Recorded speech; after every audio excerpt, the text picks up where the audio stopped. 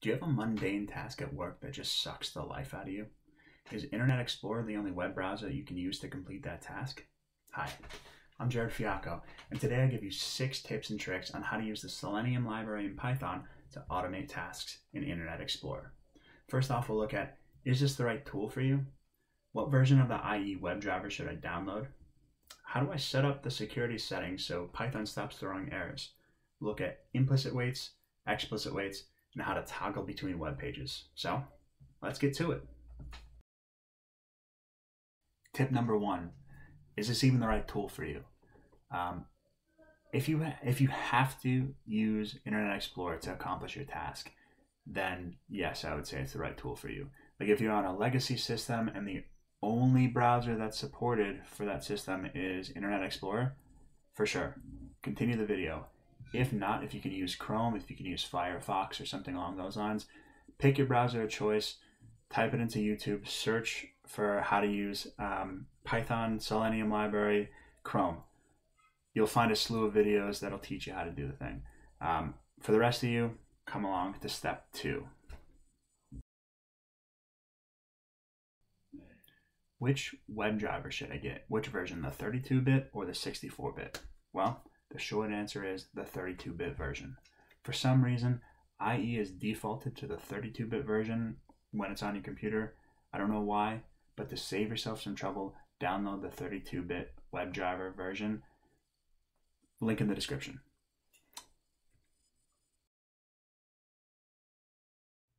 Tip number 3, security settings.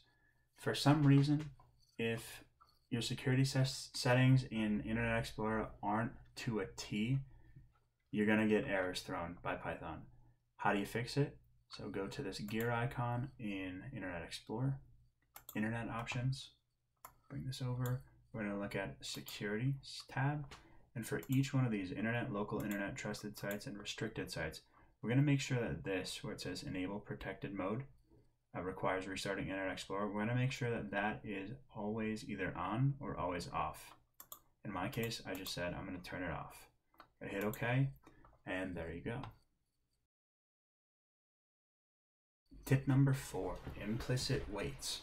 So you don't need to download the time library from Python in order to make Python quote-unquote sleep for a couple number of seconds.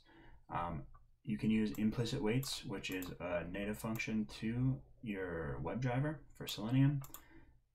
If you want, you can make the WebDriver wait 10 seconds. Essentially, no matter how long it takes, if you expect a process to take a certain number of seconds, you can use this. If you want to get a little crazier, let's go to step number 5.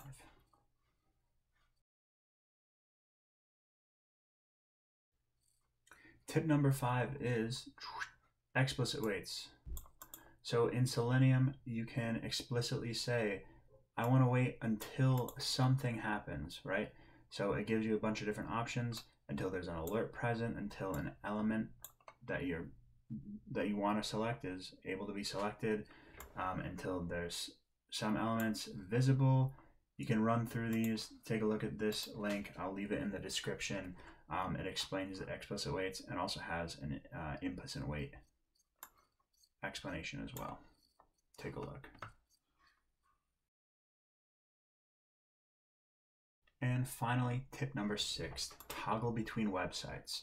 Essentially, this is very easy. All you have to do is say to the driver, open up, this is your window that you want to look into, 0 being the first window that you opened, 1 being the second window that you opened.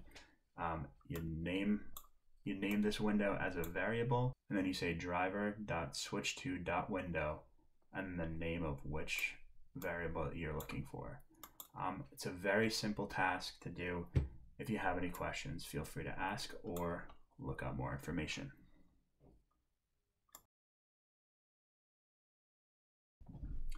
Another thing that can throw off IE, Selenium, and Python is if for some reason your screen is zoomed in or zoomed out too much. I don't know why it happens, but what you can do is go to your code. You can ignore zoom settings, set that equal to true. make sure that's one of your desired capabilities for your WebDriver. Super simple, and it helps you have fewer errors. In this video, I'll give you 7 tips on how to use the Selenium IE WebDriver in Python more effectively. We learned to stay away completely unless we're trying to automate a task in a legacy system. We learned to download the 32-bit version, not the 64-bit version. We learned how to set up IE security to throw fewer errors, how to use implicit and explicit weights, how to toggle between open web pages, and how to avoid more arrows being thrown by Python by setting our zoom levels to 100%. Thank you for watching. If you have any questions, please let me know down in the comment section below. If this helped you at all, please drop a like, and I'll see you in the next one. Thanks.